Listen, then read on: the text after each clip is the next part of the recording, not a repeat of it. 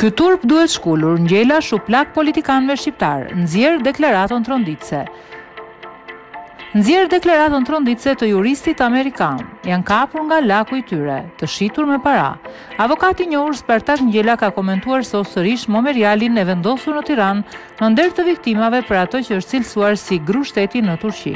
Sipas Ngjellës, shembulli i fundit me memorialin turk-osman të vendosur erdhi si rast kundër progresit të gjendjes së re në Shqipëri. Qeveria shqiptare hesht, por shqiptarët jo.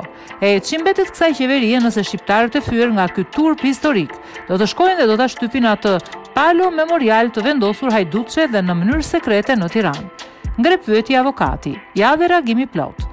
Lirinë e shqiptarëve në 150 vjet e ka sulmuar dhe dhunuar një lukuni uqërish të huaj që kanë pushtuar Arbërin dhe një rrjedhje hajdutësh sunduesi shqiptar të shitur në shekuj. Kjo është tragjedia shqiptare, sundim barbar kryeministrash dhe shitje shqiptarizmës në tregun e fqinjve pushtues. Akti i fundit është memoriali turko-osman i kryeministrit Edi Rama.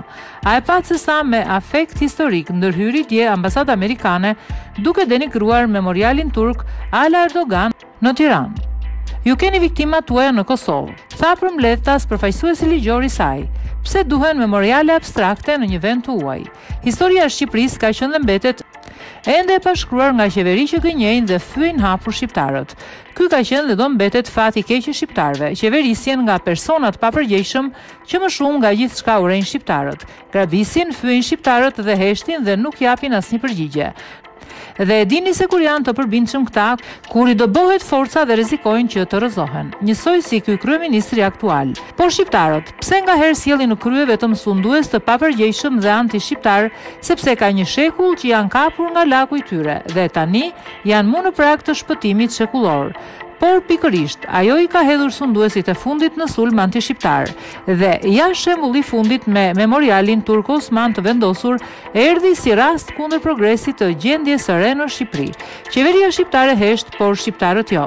E çimbetet kësaj qeverie nëse shqiptarët e fyer nga ky turp historik do të shkojnë dhe do ta shtypin atë palo memorial të vendosur hajdutse dhe në mënyrë sekrete në Tiranë. Po, vërtet do të shkojnë shqiptarët të shembin shenjën e turpit historik që ju ka vendosur në kryeqytet Edi Rama. As 10 shqiptar patriot që mund të shkojnë për të shkulur atë vepër të turpshme poshtruese për Shqipërinë, nuk ka mundësi të bëjmë bllokim askush, sepse ajo është një vepër klandestine, pas një vendim administrativ dhe madje krejt e fshet dhe e ndalur që të transmetohet dhe si lajm inaugurimi i saj. Ky turp duhet shkulur, sidomos tani që u bë publik si një fyerje historike kundrejt Shqipërisë.